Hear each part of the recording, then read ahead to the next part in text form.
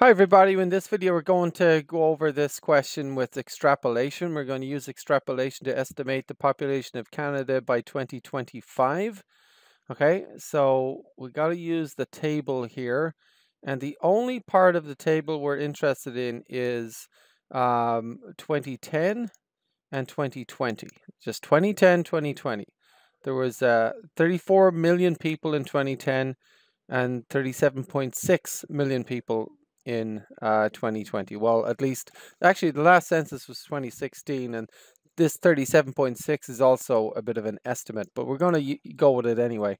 So to do extrapolation, we gotta find the average growth rate between 2010 and 2020. So this is 10 years between 2010 and 2020, right?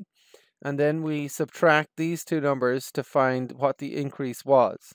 And if you subtract them, you'll find that the increase is 3.6 over the 10 years. So an extra 3.6 million people, or 3,600,000 people over the 10 years, okay?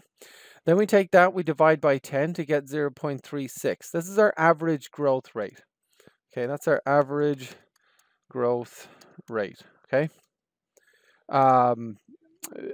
Whoops, that's kind of messy. Let me do this. No, that won't work. Anyway, so that's how we get our average growth rate at 0.36. So in other words, on average, between the years 2010 and 2020, the population has increased by 360,000 people, okay? So then we use that to say, well, if it keeps going like that, what will it be by 2025? And again, we talked about how, there's different types of growth. There's like exponential growth, linear growth, no growth, logistic growth. And so we're just estimating linear growth for a few years out. We couldn't do a good job estimating the population by 2050 or, the year 2000, 100 or something using this method. It would be way off. But for a few years out, it's accurate enough. So by 2025, that's in 5 years' time, right?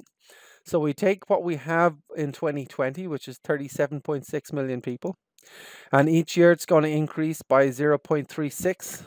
So you multiply that by 5. So over the 5 years, it's going to increase by 1.8 million people. You add that to your 37.6, and we come up with this number, 39.4. So we're going to estimate that we'll have 39,400,000 people in Canada by 2025. And let me know if you need any help with that.